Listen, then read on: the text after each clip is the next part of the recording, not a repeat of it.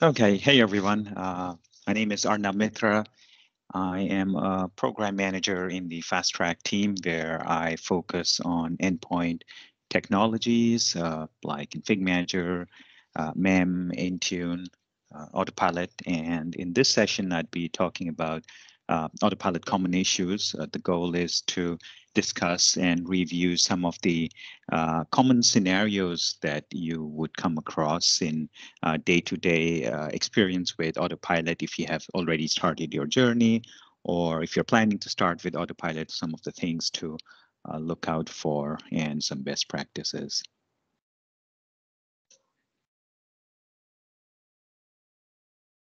Okay, so some of the scenarios as I talked about that I plan to discuss, or some of the common issues that you would see during Autopilot is uh, Autopilot branding.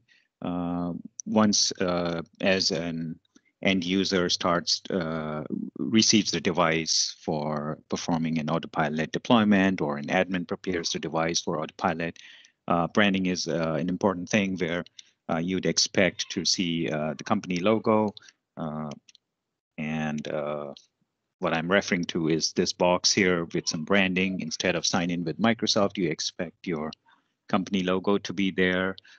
Issues around enrollment status page is something that admins come across a lot. Uh, Thank you, Jason, for posting that. Uh, so in ESP, or enrollment status page, as you hear a lot, is this page that you see on the screen in the picture, which has different phases. There's a device phase, there is a preparation phase, and then there is a user phase for enrollment status page. And occasionally you might come across issues with the whole enrollment status page, where in one of the phases it failed to perform a specific task, and how to troubleshoot or look at, and then the associations with the app failures with one of these device phase, or even pre-provisioning experience. So pre-provisioning is also known as the white glove experience, where uh, as an admin, you've configured a device for white glove where it goes through a technician portion and then for the end user experience of the deployment. So these are some of the very common scenarios where you go through Autopilot and may potentially see or experience issues uh, around failures, or you may need to troubleshoot. So recently I came across this scenario or situation where I was working with a customer who mentioned that I'm not getting a consistent experience with Autopilot. It's not a service I can rely on, because sometimes it works great, other times it does not work great. So after some deeper dive on the conversation to understand what's happening, what I realized, the customer said that they have these Autopilot deployment profiles, and in the profiles, I'm sharing this window here. In Autopilot, we have these deployment profiles. So you can have multiple different profiles depending on the scenario, where you customize the out-of-box experience screen. And one of the things that you have is device name. So you can specify a device name here. Like in my case, I've specified AZ hyphen, like a prefix, and a random 8 numbers or characters that would populate. So this is something that was not working for the customer. They had percent serial percent, but they were seeing desktop hyphen computer name, or desktop hyphen a random name after that, not what they were expecting. And sometimes it just works fine.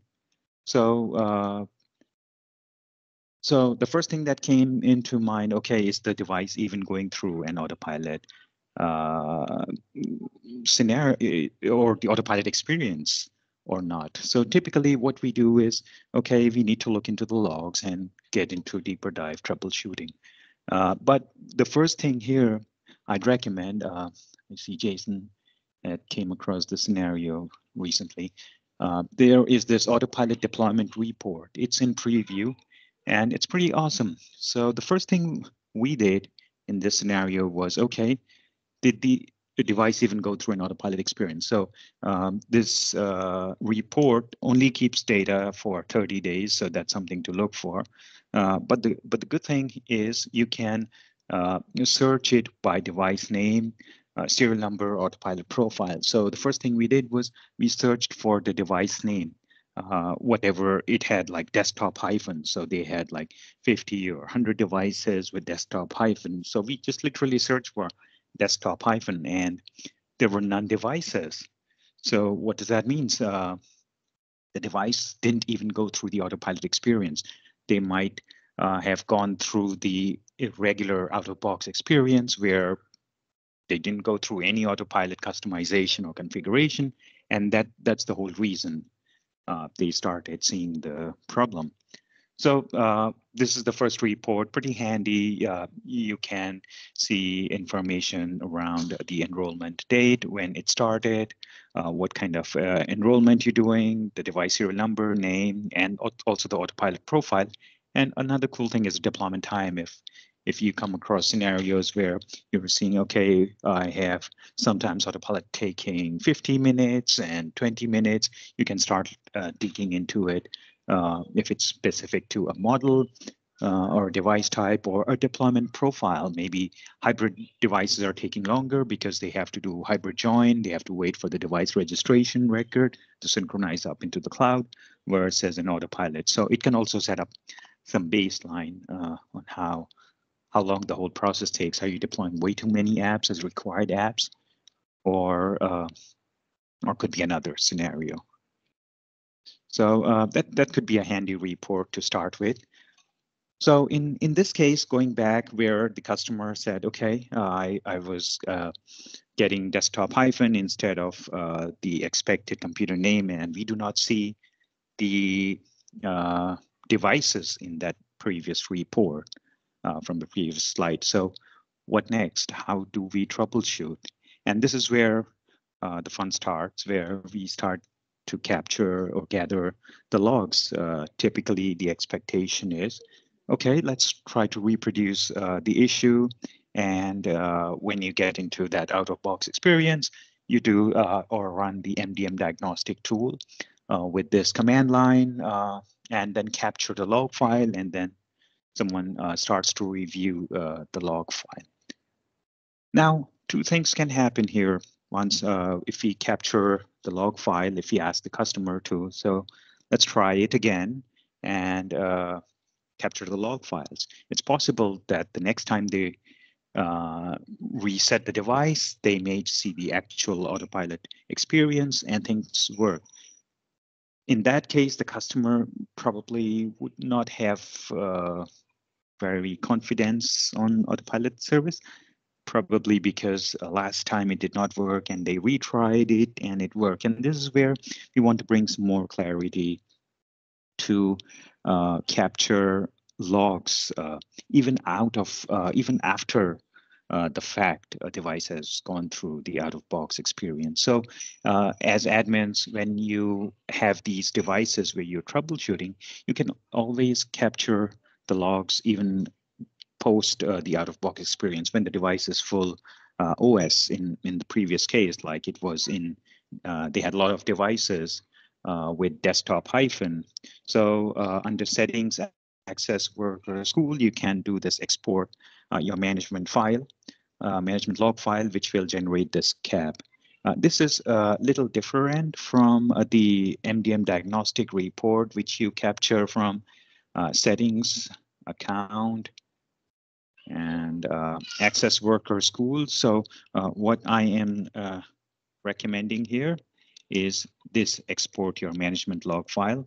Typically, you may go to info, and under info, you click on generate report or create report.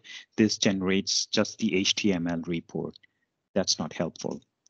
What we are looking for is more logs. So when you click on this export your management log files, it will create a log file, which is this MDM diag file.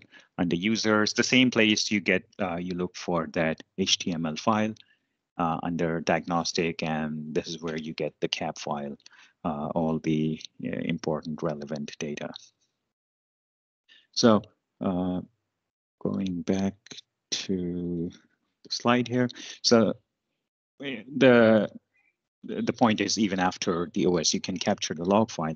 Now, there could be a scenario where the admin may not have access to the desktop. Okay, something went wrong during Autopilot, but they just gave the desktop or laptop to the end user, and the end user have started using the device. Now, what do? We pick a new device and again start troubleshooting, and hopefully a problem occurs and we troubleshoot.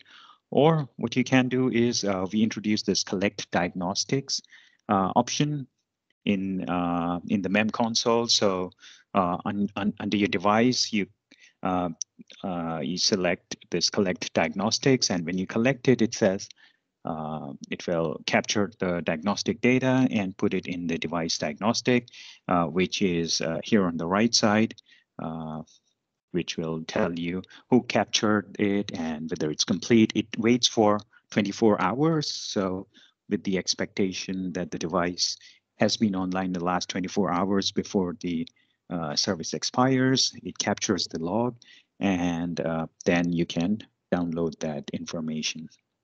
And thank you, Jason, for putting all these docs link.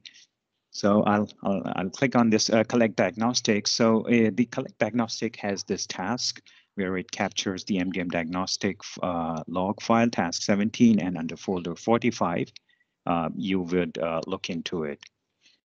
So I'll quickly run down through this collect diagnostic. One of the key features or key things to look for is the requirement. So if you are going through this collect diagnostic route, make sure the device is at least 1909 or higher. Anything lower would not capture the logs.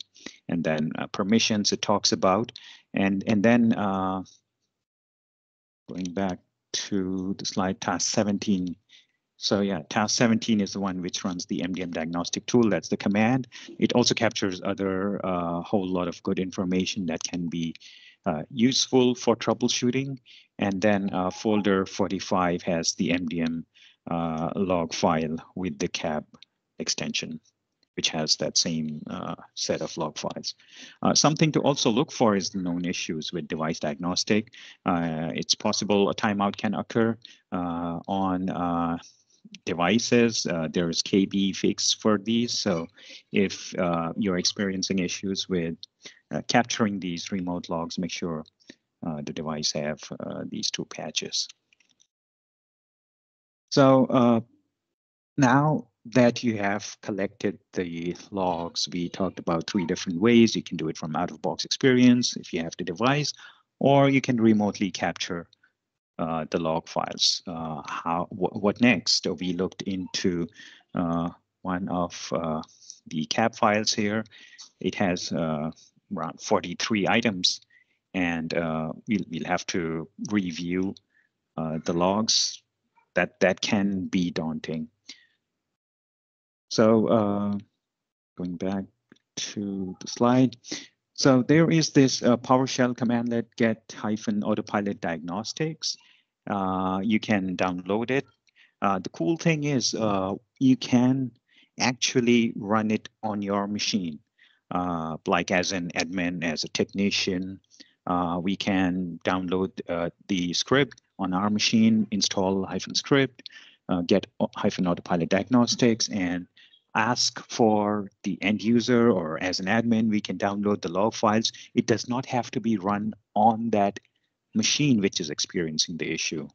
So there is a command line switch where you'll type in get-autopilot diagnostics -CAB file, and you give the path to the CAB file. That way, all you need is CAB file from whichever machine you have, and you review it in your machine, in your pace, in your convenience. So going back to that example where we were troubleshooting on this desktop hyphen machine, which did not go through the Autopilot experience. We captured the log file. So here, as you can see, zoom in a bit. We put the extension -cab file, captured and then gave the location of the cab file. It just put one line: Autopilot diagnostic. This is not an Autopilot device. So that itself gave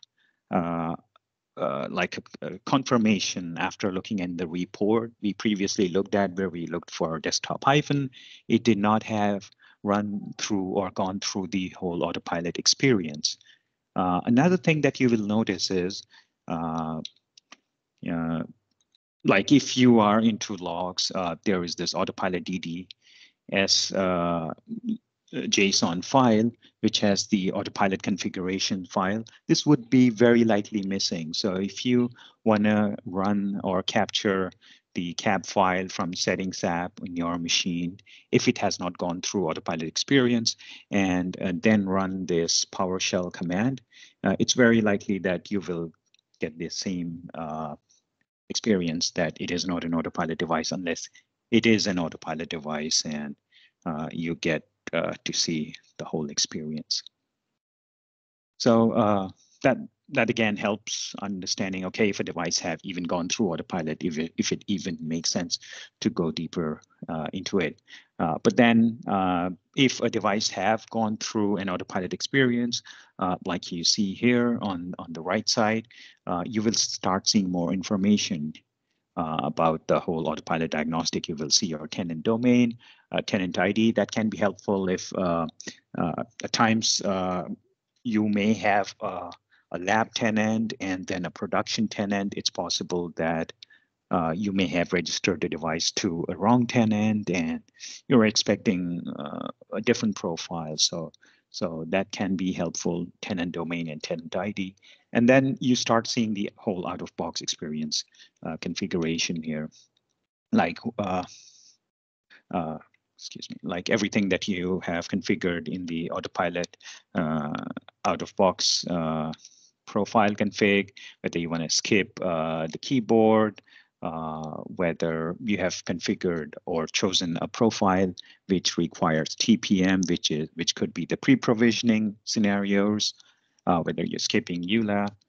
So all of good information, and then also information about the ESP page. So this is also helpful if, say, I don't have access to the tenant and I am interested to see how is the ESP configured, whether the device ESP is enabled or user ESP is disabled, what's the timeout, whether we are blocking. And then it starts giving a breakout of the ESP, what happened during the device ESP, user ESP, and then a final summary as observed timeline. And this is where you'll get the whole summary of what happened, profile download. If a profile download does not happen, device is very likely not going to go through out-of-box experience. And from there, it starts the MDM enrollment. Then it goes through Sidecar with Intune Management Extension and installs the apps. Here we've got Office and a Win32 app. Now for Win32 app, we only provide the app GUID. So this can be difficult to understand what is the file name, and this is where you do a deeper dive. You start looking into the Intune Management Extension logs to copy this GUID and just do a find for that log file. You will find that log file in that MDM diagnostic cap. So again, here's the extension log file. So you just open it and copy or look for the GUID. If you have config manager trace, you can use that and copy and find for that log file what app that is. So this is an example here. I'll also pull out one from a customer. Recently, we looked at Autopilot diagnostics. We got the tenant info. Here, something interesting here. The scenario we are going through is a hybrid Azure AD join scenario. And we got more information about whether offline domain join policy is applied. Skip connectivity check is for hybrid scenarios where you are doing a domain join outside the corporate network using VPN. That's the skip connectivity check. And then device ESP, user ESP is enabled. So an interesting thing here, ESP timeout, 1440. So what they did, they just bumped it up to 24 hours and put the maximum they could, and then the ESP blocking. So here you'll see more information about everything that happened during device ESP. There was a bunch of apps that got installed, and then in observed timeline, you will get more details about what happened. The profile downloaded, ODJ blob applied, and then for each of the app, it will say whether it's downloading and if it failed during downloading, and whether if it installed the app successfully. So we go through this whole experience.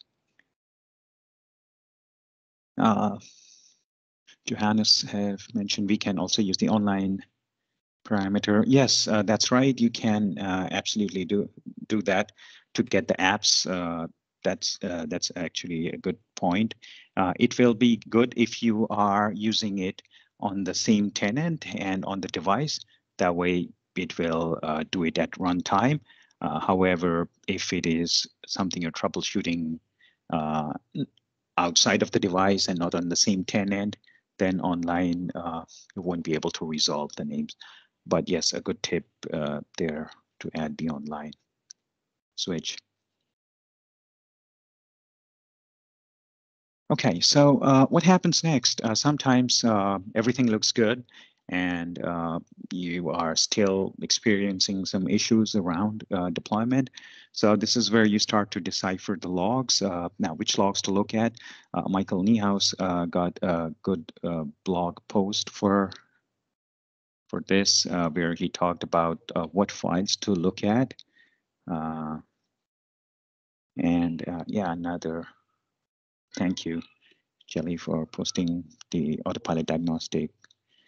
Michael Niehaus has posted a couple of really nice posts for these, where you will get information about which files are important to look for. Like we saw, there are 43 files, but what are the things to look for would be whether the JSON file is there for downloaded. Now, if you're troubleshooting for domain join issues, then you'll probably be looking into this one, modern deployment. If you're troubleshooting MDM enrollment, then this is something you'll be looking for. So the ones which are high in terms of usefulness is what you'll start looking into the log files.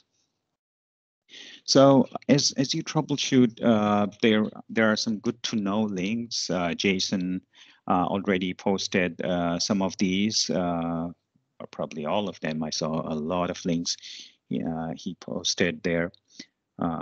So the important one I like to always keep in reference is the understand the ESP status. It has pretty much everything. It talks about what happens during ESP.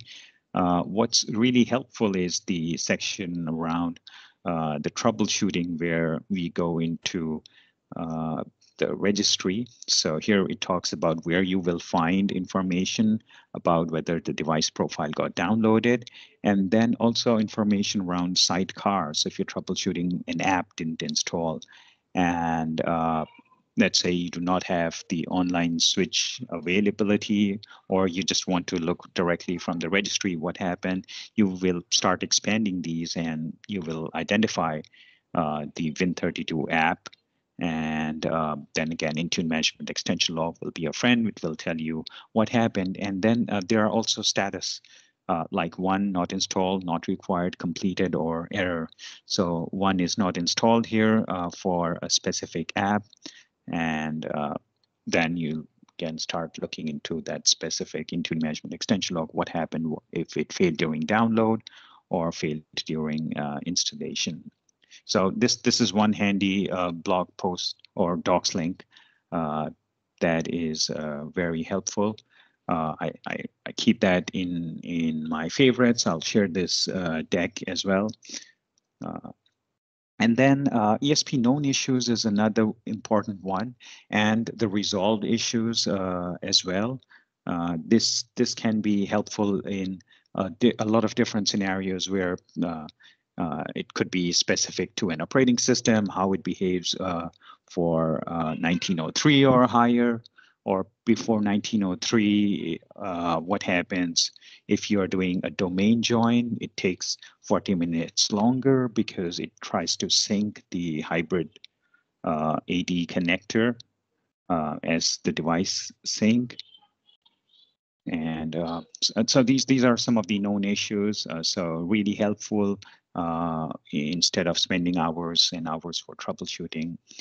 This is good. Windows Autopilot known issues is something you should also look at. And then there's policy conflict. This is also great as we love to deploy these policies. Some of them can be conflicting, like app locker device restriction. Very common one that I've started seeing is we recommend these security baselines to be deployed, but then they end up in adding these administrator elevation prompts if you are not a local admin on the box or the end user is not local admin and you try to configure, manage, or customize some of these changes. This will be, this could be something to know about. So again, another helpful link. And then another important one is the Win32 app flow. A lot of failures during ESP happens during the time of Win32 application install. So this workflow will tell you what happens step by step.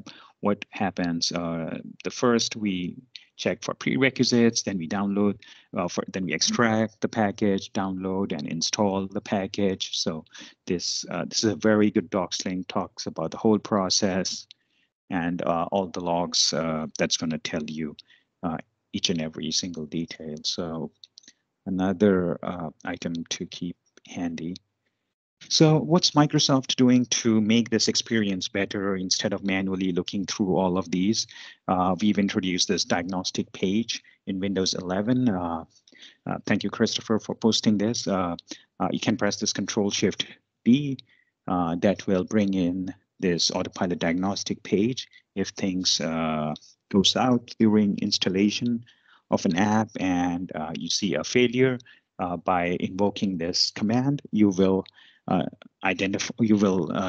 see this Autopilot diagnostic page with the scroll bar at the state where it failed with the warning sign. Pretty cool things to see, and then saves a lot of time for scenarios where a specific app failed. It will tell you the app name, and you'll spend less time diagnosing the log versus just this page. So again, it is in the diagnostic page. I have it in the deck. I hope someone have also pasted in the chat. So moving next, ESP facts. There is a lot of confusion around what should be the timeout values, how should we configure ESP. I showed you one of these this diagnostic response from our customer, and they have set this ESP timeout to 1440, which is 24 hours, because they just don't want to see any timeout. So here, as you can see, the ESP that you have configured for provisioning the policies for device ESP and user ESP is separate. So if you specify 60 minutes, as in this example, it is not the total time. We give the 60 minutes for device ESP and 60 minutes for the user ESP. So you do not really need to increase the time there. Additionally, we talked about hybrid AADJ in one of the docs link, that it's not asking you to increase the 40-minute timeout if you are doing hybrid join. That is a separate timeout that is considered in the backend. So you can still have that 60-minute configuration in the ESP and still have and still can do hybrid Azure AD join. Although we strongly recommend to choose Azure AD join if you're deploying new devices anyways. But if you still ended up in a hybrid ADJ scenario, you really do not need to increase the timeout for the sake of hybrid Azure AD join. And then finally, clicking try again, it just resets the timer configured for that total timeout. It's not going to reinstall the app. It is just adding the timeout and may just end up with another timeout. So some important ESP facts to call out. All right, next for pre-provisioning or white glove, there is this flowchart which talks about that when we do the pre-provisioning, the device ESP phase runs, then it goes through reseal, and then we go to start. This is from the deployment poster. I'll copy paste that in the chart. But the important message here is what is probably not known out is we also install the user assigned apps. So if you're doing a white glove and there are certain apps that are installed or targeted to the user, they are actually installed during the post after the device ESP, but they are just hidden from the technician view. I think, Jason, you just posted. Yeah, deployment posters. Let me click on it. Yes, so thank you.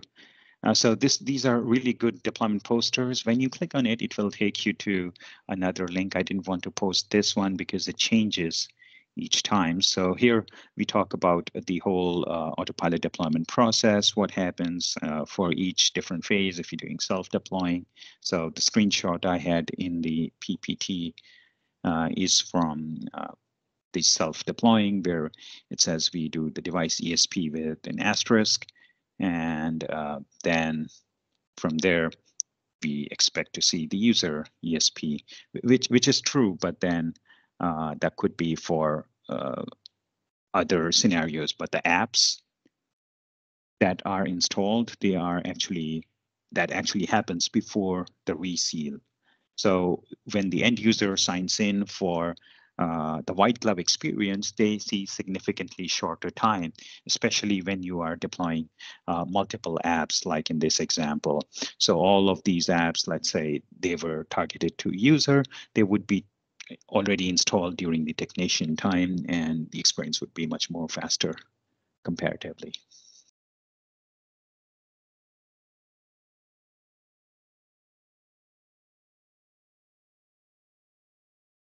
Okay, another area where we see issues is around installing the store apps. So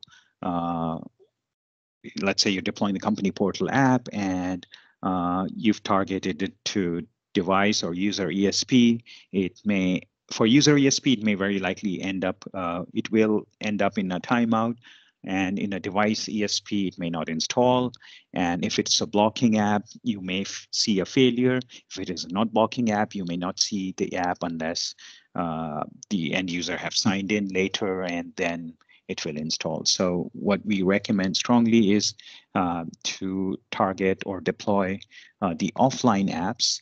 And there is a misconception that these offline apps do not upgrade. If you deploy offline app, you're doing side loading and you need to install or always upgrade the store app. That's not the case. They will automatically upgrade. So the recommendation is choose the, in this example, company portal. You will get this drop down. If you do not get this drop down, make sure under settings you enable the offline apps experience or the toggle. And once you have that toggle on, you will see the drop down. It's pretty much for all apps. Some of the apps are only online. So if that's the case, then you may not want it to block that offline app as a blocker or blocking app in your ESP so that it can install safely later. And as I was talking about the offline app and the ESP timeout, one of the links from the previous slide, the good to know is about do not install the MSI or do not mix the MSI and Win32 apps together because we cannot use the same installer for targeting both the apps. It locks the installer. It's all there in the docs. You will find it in the known issues for ESP and in other links as best practices and frequently asked questions. And since we are in this page for ESP timeout, Store for Business is retiring in the first quarter of 2023. There is this blog post which calls out what's the next steps. Use Windows Package Manager, use MEM, Intune Config Manager, and company portal for deploying. In the recent Ignite, there was this session, pasted the link as well here for delivering apps in the enterprise. You will hear what's our recommendation post the retirement of Store for Business. Jelly, you got a question. Do you mean LOB apps, MSI, and Win32 apps? Yes, yeah, that is exactly right. And I think it is in the ESP known issues docs because of the trusted installer. Yeah, but yes, your understanding is right. Do you have like an additional question or you want to know more details about it? Yeah, it's here. Trusted installer one. Yeah, thanks, Jason, for copying it. Okay, cool. All right, going back to the slide.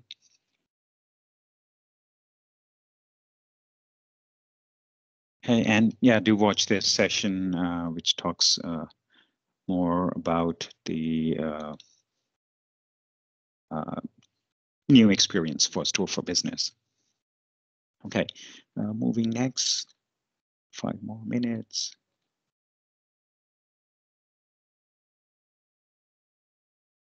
Oops.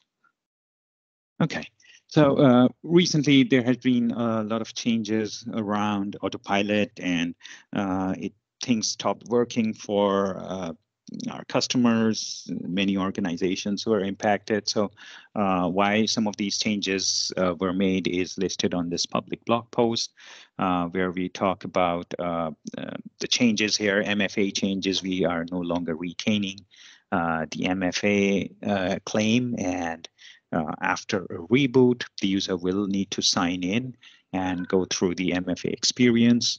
So that's one of the change. User assignment change. So we post these changes in the message center post. This also reminds me of a lot of time when you're troubleshooting Autopilot. Recently, you guys have seen like in Twitter or in other social media that there was an issue with Autopilot backend and people were trying to do a certain type of deployment and it was failing because the problem was really from the Microsoft end because of a backend service was down or something wasn't working. So we typically post them in the message center post, which you can find under tenant administration. So sometimes if you are experiencing an issue which has always been working in the past, it's good to go under service health. And under service health, you will find these advisories. Some of these advisories are tenant specific, or it could be specific to a Azure scale unit. Intune is a cloud-based service. It's a software as a service. So not every tenant in the world may be impacted. It could be a specific tenant in a specific corner of the world where it's impacted. Sometimes I've seen it is only for a specific tenant who is being impacted. We post these. So I understand it's always not possible for admins to actually go through here and understand. What I recommend is to notify themselves via emails. That can be something you can configure. I've clicked on the CPast advisory, so it takes me to Admin Center. And under Admin Center, under Preferences, you can, by default, it shows all type of advisories from all different M365 suite of services. But then you can choose your preferences to only view specific one, or even email you for a specific type of incident or advisories, and then you can get yourself notified. So this may help you in troubleshooting or stay up to date at times to be aware of what's happening around. So yeah, the user assignment was also related with Autopilot. If you look for this post in the Admin Center, it is about the pre-provisioning, which is similar to this article about self-deployment and pre-provisioning.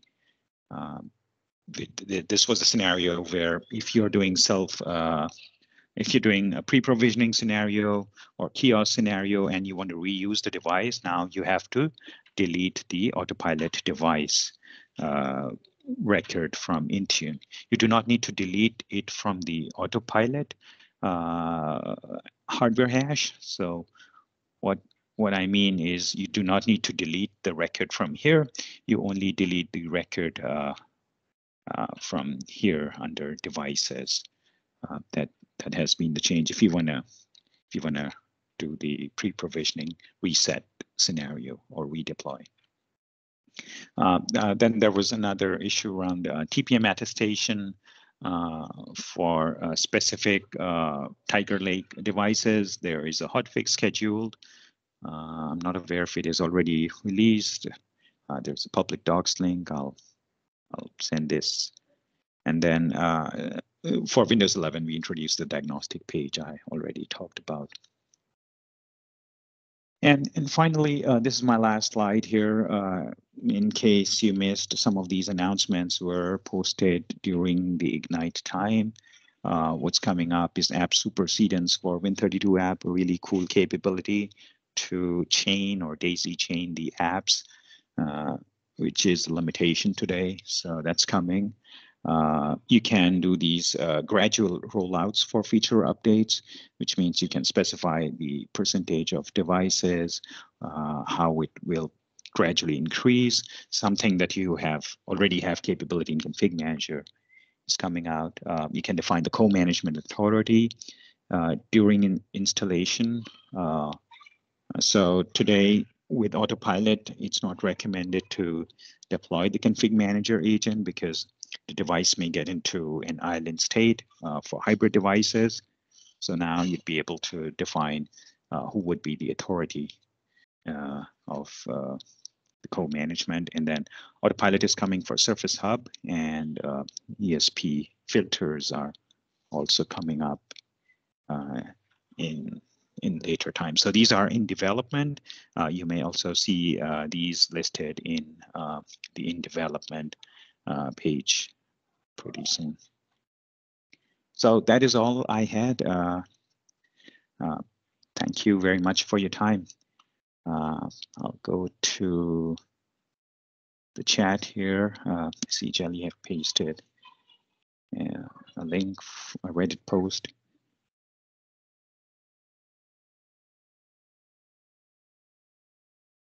Okay, about the Intel Tiger Lake. Let me look into docs. I'm not up to speed about what's happening with the Tiger Lake. It's only supported on 21H2 or higher. So are you testing it on 21H2 or higher? I understand a fix is scheduled for lower devices.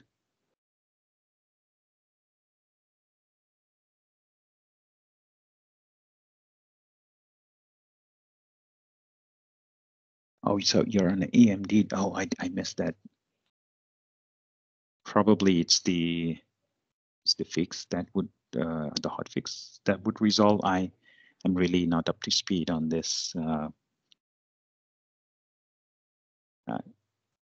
Jason side, if you have more info around it, feel free to chime in.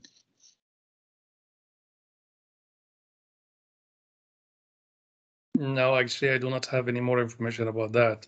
We'll definitely look into this, and maybe when we post the session, we will post something with the session for that. Sounds good, and I like Christopher comment about opening a ticket would be the best route to go.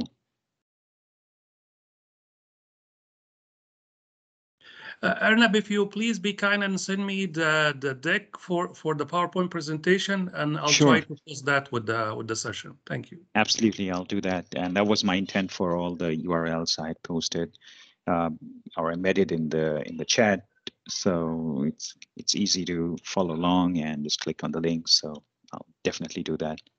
Thank you.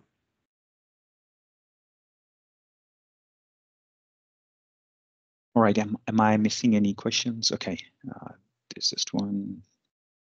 Have you seen issues with multiple ESP policies with the highest priority ESP does not apply?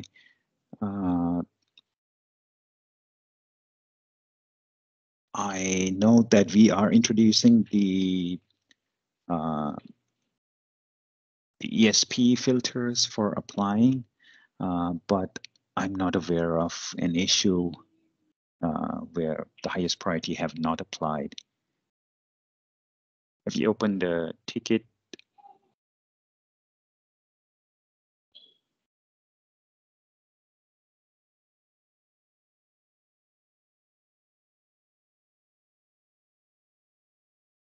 Okay, great. Not that anything that is known. Once again, the known issues would probably be something to look for if multiple customers are seeing this issue. We put it on active incidents or advisories if the engineering team is aware of something happening in the back end.